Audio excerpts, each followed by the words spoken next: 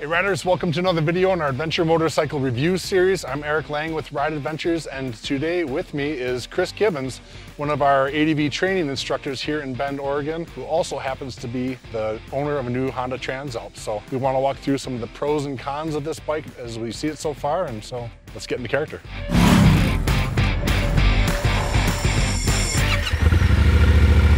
So quick history on the Honda Transalp. It was back in the 80s, a 600cc bike. Now in 2024, they're releasing it as a 750 parallel twin. Around 83 horsepower here in the US. We hear that the Europeans are getting more like 90 from the factory, lucky. 459 pounds wet, fully fueled, ready to go. About 54 miles to the gallon, should put it at around a 240 mile range. Almost 8 inches of suspension travel in the front, just over 7 in the rear, and just over 8 inches of ground clearance on this bike. Sounds to me like a great adventure bike. So as promised, getting into first the pros about this bike, as Chris has seen it in what, a month and a half of owning the bike? About that, about 200 miles. About 200 miles. The first pro you mentioned was the power to weight ratio. It's got great power.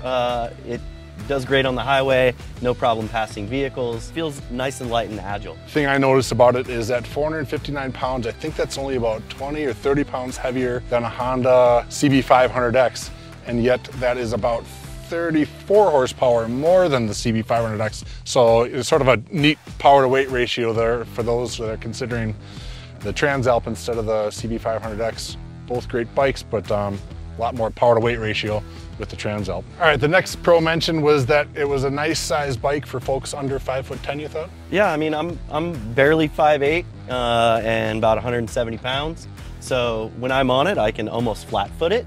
Inseam, can we ask? Inseam's 30 inches. Okay, it's important because not everybody has the same sort of proportions, right? So yeah, 5'8" and 30, and you flat foot okay? I'm almost flat footing. Almost. Yeah, okay. It's great compared to a lot of the other bikes that are in this category. For me, I want to be on something that I have a little better stance on and fits me a little better. So it seems like everything out there in this category is a bit taller, and for me, that's not such a great thing. And again, comparing it to like the CB500X, for example, I think that's at 32.7, the seat height, the 32.7 inches. This one I saw was 33.5, so just under an inch difference, and so much more bike and so much more power and carrying capability than the CB500X. So the next pro that was mentioned was having a feeling of a low center of gravity and its overall maneuverability. You're a fan? For sure, it feels really similar to, I have a Honda CRF Rally 300. It feels almost as maneuverable as that from the short time I've had on it, and gotten a little bit of gravel riding in on it already. So but yeah, it feels nice and agile. And that power helps in the forward agility as well. Maybe too much power for me, but we'll see. Oh, never too much. Next pro mention was that the quick shifter comes standard on this bike. Yes. You pounded through those gears, checked it out? Yeah, it's extremely smooth, engages really well. It's also adjustable, so you can adjust if it's soft, medium, or firm as far as when you shift and do it. So that's nice to have that adjustability. It'll help you fly through the gears. Speaking of electronic features, it's got some ride modes that you can choose and control. 5 ride modes. And then the user mode you can set to your preferences. It's like preset ones that you can't, and then user. Kind of like an Africa Twin, you can adjust the user mode. Yep. To traction control and ABS settings and things like that. Yeah, and most people for off-road are totally disengaging the traction control that you can totally turn off by holding the toggle switch up when you're in the user mode. Okay. And then last, it sounds like probably a good bike for your buck, or bang for your buck with this bike. Yeah, it's a bit cheaper than, a little bit cheaper than some of the other bikes out there that have kind of the same features and benefits. But overall, it just, for me, it kind of was between this and a Tenere. And frankly, I'm, challenged when it comes to height. So this seemed to be the way to go. And, I'm kind of a Honda fan anyways. T7 being a little bit taller, but again, back in that similar price category, and that's going to vary according to your market, wherever you're from around the world. But at least here in the US, both T7 and the Transalp came out at $10,000. I imagine we'll see this price increase over the next few years. But yeah, I agree, for that money, that is quite a lot of bike for your buck. So as with any bike, of course, there are some possible cons you could consider too, some of the things that were mentioned as not being so great about this bike.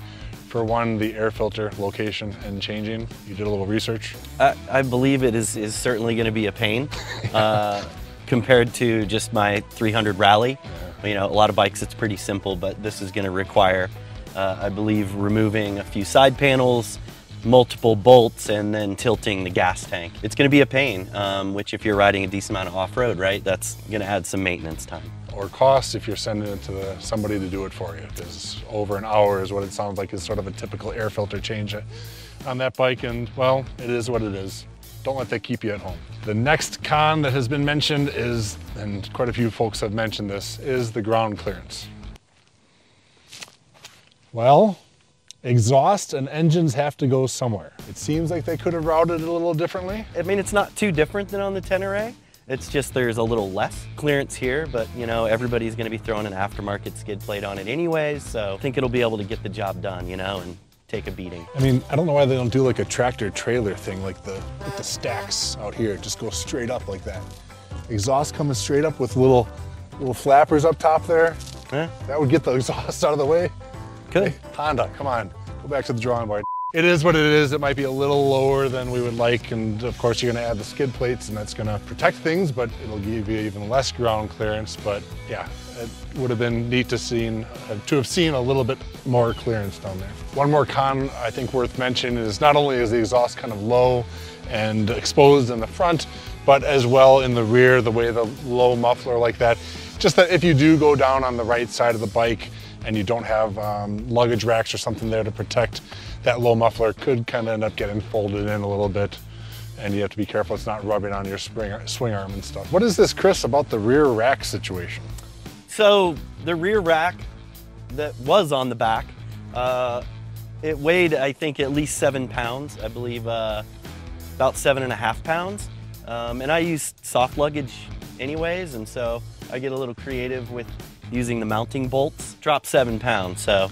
And 7 high up pounds that are the nicest ones to get rid of, so. Certainly, yeah. Aftermarket options will hopefully come in a little lighter than that. Yeah. And perhaps perform and do more that you want than the original did. Another point mentioned was the ability to disable the traction control. What's it like? So you do have to toggle through the menu into user mode, hit it over to traction, and then hold the toggle switch up. You know, and then once you do turn the key off, it's going to reset that. You know, if you just possibly hit the stop switch instead of the key, if you're just on the road, on the trail, you know, talking with your buddies, probably a good thing to do is just leave the key on. But if you're bouncing between pavement and dirt all day, you might go to traction control on and off.